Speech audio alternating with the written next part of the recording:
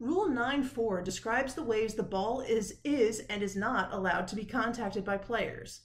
This rule establishes a lot of definitions, so we'll go through what the rules mean and then see some examples in action. Be sure that you understand the differences between these terms so that if you need to offer an explanation to a coach, you're using the correct words. We referees often use the term contact interchangeably with the word hit. But as we can see in the first two articles of this rule, the two terms are not synonymous.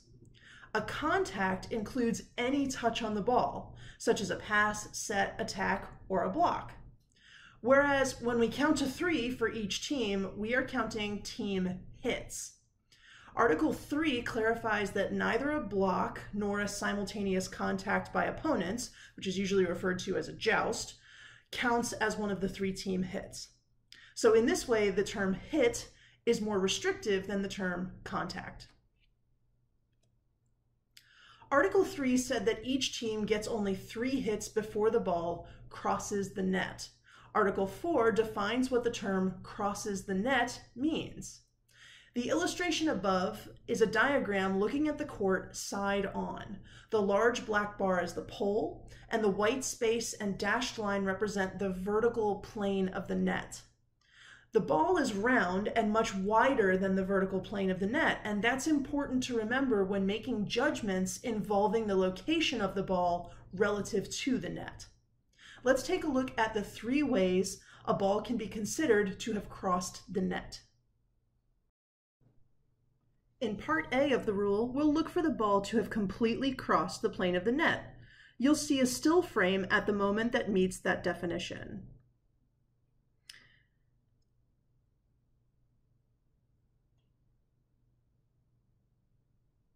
At this point, the entire ball has crossed into the opponent's space, so the ball has crossed the net. In Part B, we'll see opponents contact the ball while it is over the net.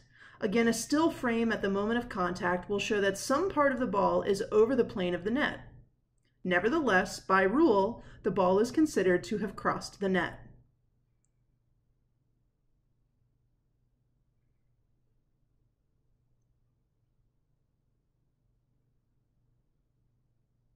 Finally, in Part C, we'll see blockers reaching into the opponent's space. The referee will have to make a judgment as to whether that action is legal, but if it is, then at the moment of contact by the block, the ball is considered to have crossed the net.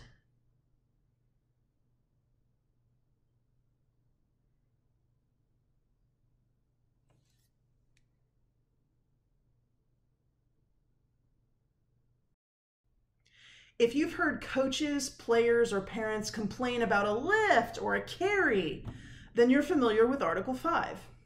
Article 5 describes legal contact during play. Notice the terms lift and carry are not in this or any rule set. This is the first really subjective rule that we find in Rule 9. Note that there's nothing in the rule that states anything about a player's body position, the position of the ball, the spin on the ball, the sound the ball makes as it's contacted, or the technique the player uses to play the ball. Every contact of the ball must be judged by the officials to be either legal or illegal, and there are no automatic calls. Let's take a look at some examples of referee judgment. A legal contact can be made by any part of the body and should not allow the ball to come visibly to rest or involve prolonged contact. Since there are many ways to play the ball, both conventional and unusual, we try to focus on looking for catches and throws. Here are a few easier examples to get started.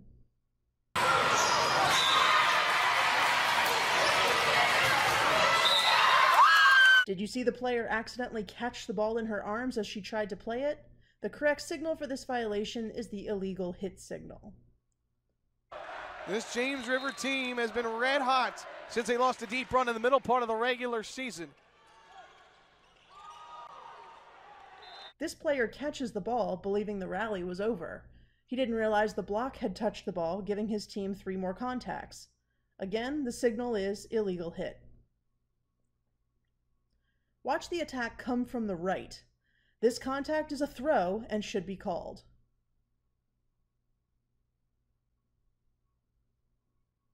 Up next, we have some plays that should not be called as caught or thrown. In this clip, watch the setter on the right dump the ball with one hand.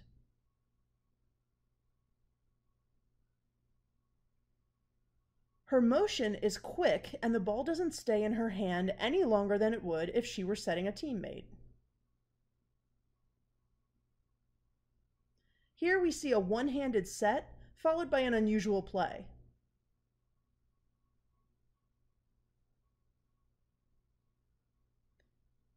Neither the set nor the unusual play by the left front is a catch or a throw. In the next three clips, decide if you see a caught or thrown ball. How about here? What about here? Or here, or here?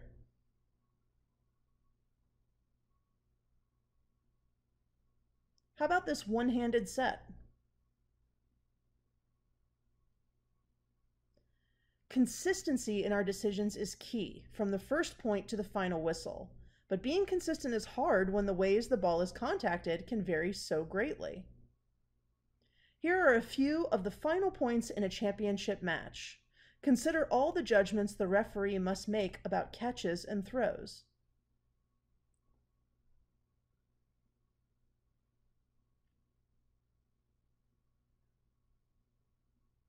How about that?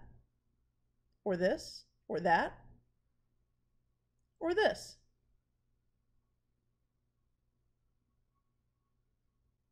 What about that?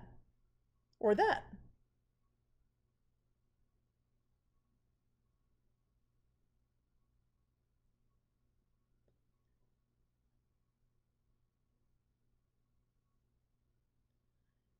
In this final clip, the referee calls a caught ball. This is a really hard call to make, and there may be disagreement even among referees about whether to call this an illegal hit. Talk to your mentor about the things to consider and the things not to consider when it comes to determining an illegal contact. Articles 6, 7, and 8 define simultaneous, successive, and multiple contacts. Simultaneous contact can be made by players on the same team or by players on opposite teams, but the requirement is that the contacts happen at the same moment. The rulebook also states that simultaneous contacts by teammates is counted as only one hit, and that any player may play the next ball as long as the team has hits remaining. Successive contacts and multiple contacts, by contrast, are made by the same player. The only difference is whether the player makes the contacts in two separate attempts or in one single attempt to play the ball. Multiple contacts are allowed on the first team hit.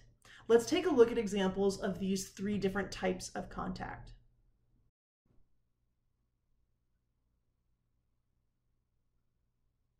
In this clip, watch for a simultaneous contact by opponents, followed by a multiple contact by the middle, who contacted the ball twice in one attempt to play the ball.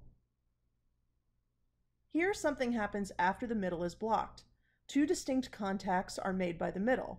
One happens while she's on the way down from the attack, and then she makes a second attempt to play the ball when she lands. These are successive contacts.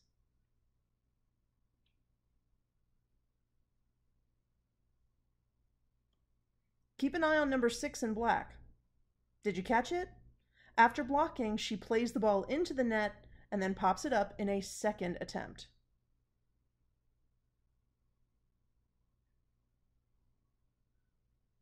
This contact by number 3 is made in one attempt to play the ball. It contacts his left hand and then his right hand, so this is a multiple contact. There's a simultaneous contact hidden by the antenna here, followed by a successive contact by number 2.